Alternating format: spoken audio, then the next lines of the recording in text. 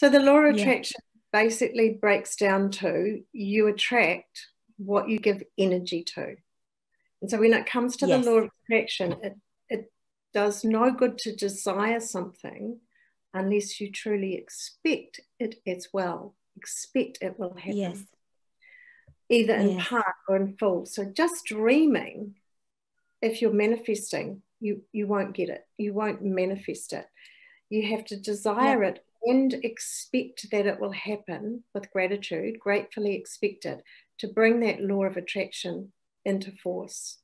So just like the Yes. pull of gravity, the expectation is the pulling the desire to become your, what you want.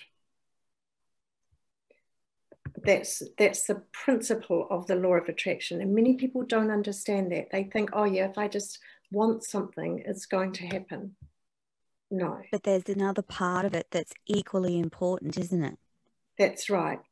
So the law of attraction is secondary to the law called the law of vibration. So those 11 laws I just listed off for you, Yes. those are all the main Yes. laws of the universe. However, there are many other laws that are like subsidiaries of those main laws. Yes. So the law of attraction is actually a secondary law to the law of vibration. And our mind Yes. is a magnet, and it attracts whatever corresponds to its predominant mental state. So desire and expectation are those two elements, as I said, of the law of attraction.